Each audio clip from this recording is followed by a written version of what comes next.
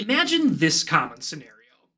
Your game has a switch, and that switch can open a chest, or light a brazier, or spawn an enemy, and each of those things in turn could activate other things, and so on and so forth. And something that activates would probably need to deactivate, and reset, probably initialize. So what we have is a bunch of objects that ultimately behave differently, but that have enough of the same stuff that it would be really great if we could treat them all the same way in our code. Meaning, I shouldn't have to worry if I'm dealing with a switch, a chest, an enemy, what have you. I should just be able to know that that thing has an activate method on it and call it. If all of our activatables, let's call them, inherit from the same node type, we can just write a class, slap it on top, and call it a day. But we can't because they don't. However, we can work around this limitation using C# interfaces to create our own versions of these nodes that can be treated the same way. Let me show you how. An interface defines a contract that a class or struct must adhere to by specifying a set of members that the implementing type must provide functional details for. Alright, so I hate that. Especially since interfaces really aren't that hard to understand. They may be hard to explain though, so we're going to do our usual jumping in with both feet, and all will be made clear by video's end. Here is the interface we'll be working with. At first glance, you might be thinking, hey, this looks a lot like a C# class. It's true, it does. Let me point out the differences real quick. First, we use the interface keyword as opposed to class when declaring an interface. Along with this, you might notice that the word partial is missing. We're not inheriting from a node type, so it's not necessary. By their nature, interfaces do not and cannot inherit from anything else. Next is the interface name, IActivatable. Putting a capital I before the interface name is a common C# convention, but not required. I could delete the I, just call it activatable, and it would be equally valid, but for clarity in code, I recommend keeping it on. What looks extra weird is the interface body. It's got some events, a property, and then some method signatures, but there's no implementation anywhere. It's sort of like it's just a list of stuff. Because that's exactly what interfaces are. They're just a list of stuff a class might have, except for variables, because those allocate memory and interfaces aren't allowed to do that. After we have an interface defined, we can attach it to a class which does two things. One, it makes that stuff available in the class we attached it to, though we do have to provide implementation details in the class itself. And two, it allows us to identify objects of that class by the interface. Now that our interface is defined, we can use it to create our own versions of nodes that could be activatables, allowing us to treat them all the same in our code. We'll start by making an activatable sprite 2D, which I have open on the left side of the screen, and I have the interface open on the right so you can see how everything relates back. Our activatable sprite 2D script is just like any other script that inherits from a node type, and this one correctly inherits from sprite 2D. Now, we attach the interface to the class by putting a comma after the inherited class name, a space, and then our interface name. And now we've got some red. That's because we've attached the interface, but we haven't provided implementation for the things in the interface. Each class that utilizes an interface has to provide its own implementation details. Once we do, the red will go away. We'll start with adding the events. If you caught my videos on signals and events, you know that events are delegates, which are just lists of methods. That means events aren't really implemented until you add methods to them, so fulfilling our obligation to implement the events from an interface is as easy as listing them. These events are intended to be broadcast on activation and deactivation respectively, and the activatable will pass itself as a reference to any class that's interested. I marked the events public because you always want your events accessible, but it goes deeper than that. Take a look at our interface. Notice something about accessor modifiers? They're not there. That's because everything that goes into an interface is public. Not by default, it just is public. An interface defines how other classes relate to the class utilizing the interface, and since those other classes won't see protected or private data, it doesn't belong in an interface. If you're hoping to use interfaces as a way to enforce implementation of protected or private members, what you're actually looking for is an abstract class, which is a whole nother topic. So now both of these events are available to use in our activatable sprite 2D. Let's fill in the rest of the body real quick. Remember, the idea is to make more specialized classes from this class, so I want to add everything in a way that allows me to overwrite it if I want to, but I shouldn't be required to implement things in my child classes if I don't need to. So our state properties are implemented with a protected set so child classes can set them, and their use should be pretty self-explanatory. Then we implement each of the methods as virtual with empty bodies so they can exist and be called in loops with other activatables, all without breaking anything. Initialize is for setup, reset is for resetting back to the default state.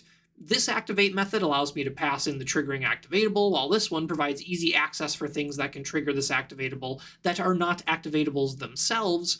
And then lastly, deactivation. Now you just repeat the process for every node you want an activatable variant of. You can copy and paste the entire class body because none of the code is node specific. It's all related to the interface.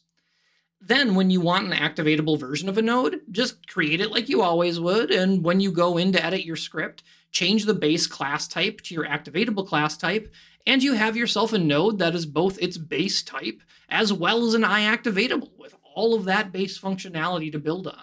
But Noah, I hear you saying, you're just calling methods on your class type. That's just the same as what we've always done. You promised to show us how to treat all nodes the same. Okay. Okay? Yeah, calling custom method on a custom class isn't super impressive. I get that. Where the power of this approach really comes in handy is in the editor, especially being able to load whatever we want into an inspector field. Here I have a basic scene with a switch, chest, enemy, and brazier. Oh, and there's a label here too for visual feedback. Checking out the scene tree, you can see these are all different node types, and each inherits from an activatable variant of their base class. Here we're in the switch.cs class, which inherits from Activatable Animated Sprite 2D. We're going to activate all of the other activatables from this switch class. First, we'll need an inspector field to load our targets into. C# arrays are the simplest collection we've got, so that's what we'll use to load the activatables in. I'm using a property because I like to use properties for inspector fields, but it's not mandatory. You could use a variable here if you wanted to. This is important. We have to load them in as nodes. Godot does not know how to display C# interfaces in the inspector. We will have to do some conversion, and since everything that could be loaded into an inspector will be a node of some kind, it's the safest type to use here.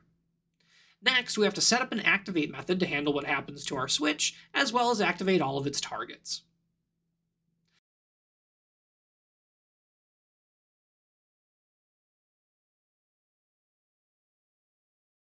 So, we play an animation and play a sound and display a little something to the label for feedback. Then we loop through our targets, check to see if they are an activatable, and if so, call their activate methods. We don't have to check for each individual type, just IActivatable. Now I'm going to add a quick and easy way to activate this for testing. Save out script, and head back to Godot. Back in Godot, we'll build our project to get the array to show, load up our targets, and hit play. Now, I'm going to activate the switch in 3, 2, 1, and boom goes the dynamite. 4 different node types, all activatables, 3 of them being handled exactly the same way in code, just as I promised. A booyah. Now that we've got the result we want, let's refine our code. This little bit down here can be cleaned up, since we'll likely be using it frequently. For that, we'll use an extension method. I'm not going to get into how extension methods work in this video, they're a topic unto themselves, but they're another reason I like C#. Extension methods allow us to add our own custom methods to pre-existing types. If you put this code somewhere in your project, you're adding the ability for a C# array of nodes to return itself as a filtered IActivatable array. So if you accidentally pass a node that's not an activatable, it just won't be included, so it's nice and safe too. Now we can clean all of this up just by doing a quick one-line conversion and then the loop. Up until now, I've been using the language attach and utilize when I talk about how a class relates to an interface. I did that so as to not complicate things for you while you're first seeing how interfaces can improve your life. I didn't want to have confusing language bouncing around in the back of your head, detracting you from what is ultimately a simple concept folks tend to struggle with. But we're not attaching the interface to the class, we're inheriting from it. In C#, a class can only inherit from one other class. That's called single inheritance, and a lot of languages, GDScript included, roll that way. However, you can inherit from as many interfaces as you want. That's called multiple inheritance.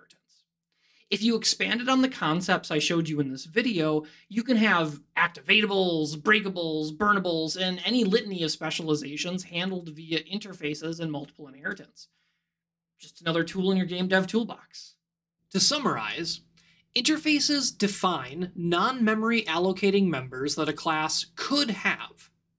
Members of an interface must be given implementation in the class that inherits from the interface.